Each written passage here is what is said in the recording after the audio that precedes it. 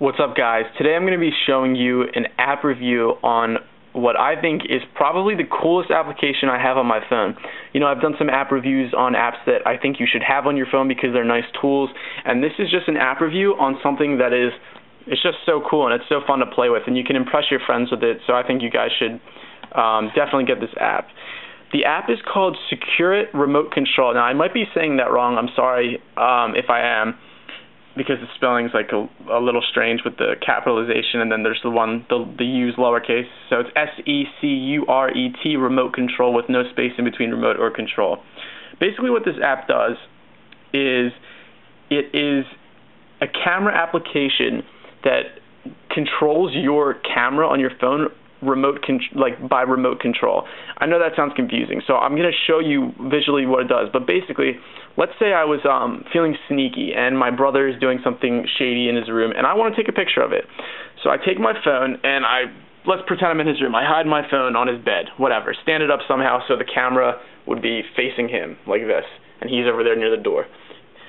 I go into another room with another phone. I have my brother's BlackBerry here to show you guys how we're going to do this. And I text my phone, and the text that I send to my phone is going to tell my phone to take a picture of my brother. And I can do that, and I can take a video of him. There are a lot of options when you send the information to your phone. I can tell my phone to save it to my SD card, and email it to an email address. There are a lot of options. It's completely customizable. So let's get started and show you guys how this works. Go onto your phone, unlock it, go into the market, and the best way to search for this guy would be to type in SECuRET. I said the spelling was a little weird. So SECuRET, and this developer has a whole lot of apps. I've checked out some of his other ones. They're very cool. I'll probably be making an app review on those as well. But for now, you want to install the one that says Camera SMS Remote. It's by DoBlue. You can also check out his blog. He has a pretty good blog going. He has the paid version, and then he has the free version. The free version has less options than the paid version, but it's worth it if you want to give it a try. And then if you like it, I would recommend buying the paid version. So I already have it installed, but this is what you want. The icon is a black circle with a blue, it looks like a little camera. Maybe it might be an address book. I can't really tell, but it's SECuRET Remote Control. So install it, and once you do that, go find the app. I have it right here on all the way to the left in that second line of applications. I'm going to open it up, and here's what we see. It says, press start and send an SMS to this phone using the following formats. This is a confusing app to use, which is why I'm making this app review and tutorial. But if you wanted to see an example of what you had to say, you click example, and it tells you right here, I'm sorry, that's hard to read, to take a photo, save it to the SD card, and email it to the blah, blah, blah, blah, blah. Basically, here's what you do. If you want to take a picture and save it to your SD card, you're going to text your phone in all capital letters, the word photo, then space, then the word SD. If you want to have your phone take the picture, save it to your SD card, and email it to an email address, you text your phone in all capital letters, photo, space, SD, space, and then your email address.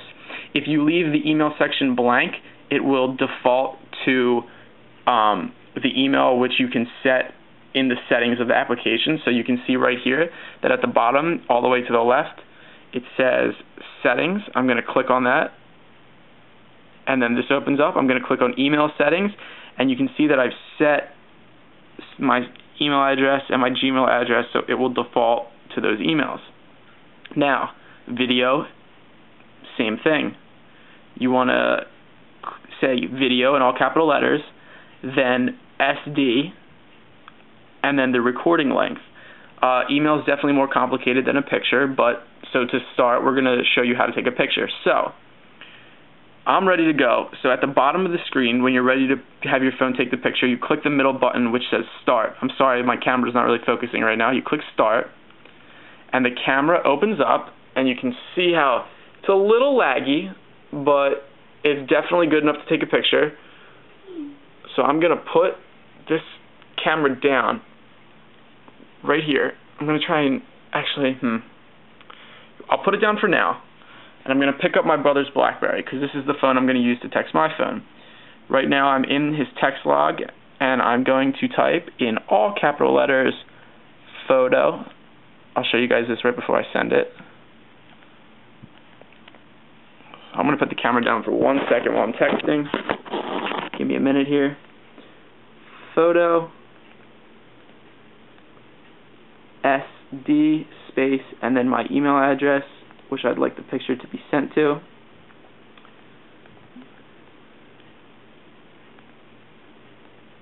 And give me 1 more second here. We are almost ready.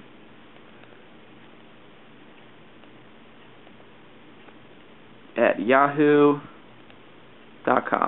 Okay, so I'm sending that text message to myself.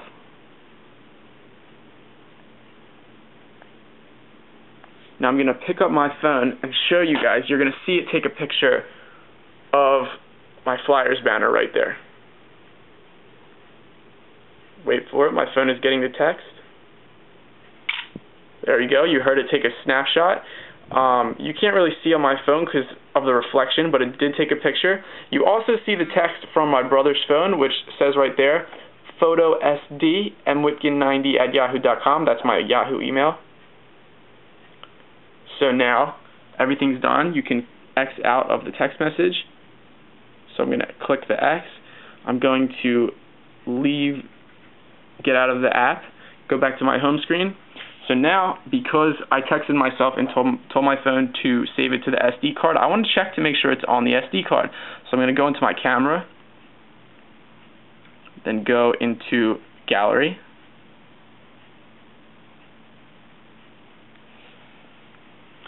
and that's opening up, and there we have it right here. I know I told you guys it was dark and hard to see, but there's the banner right there.